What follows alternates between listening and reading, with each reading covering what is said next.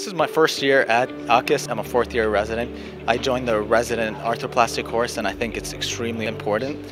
I learned a lot during these past 2 days, but at the same time, talking to my attendings, my mentors, this is a place where you get to connect with other people who share similar interests. It's a place where you grow and you learn, and the field is constantly changing, and so you just have to constantly grow and change with the field.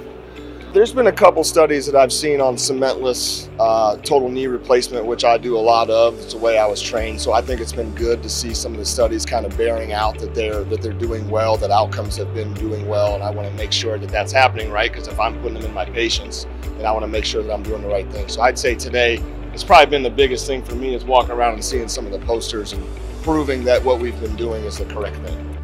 A lot of people that I've known from past years are here. I've got to meet some of the four mothers, I guess I should say, in the joint replacement. So the diversity is here as well, and seeing that exemplified and on screen has been great. I tried Zoom AAHKS. We tried it. You can't really enjoy the depth and the breadth of AAHKS, right? Even interacting with one another from a research perspective, you can't really ask questions well in the same way. It's just so much better in person. There's many more social events that happen just in passing. You know, I walked by Audrey and we started having a conversation. Things like that just happen regularly that you can't get in a virtual setting. Yeah, I would say the spontaneous ability to collaborate, whatever the topic, personal, social, emotional, professional, whatever, is great. I think the other thing is, if I hit that dang Zoom button, share a screen anymore, I may take my computer and throw it out the window, and I'm really glad not to do that.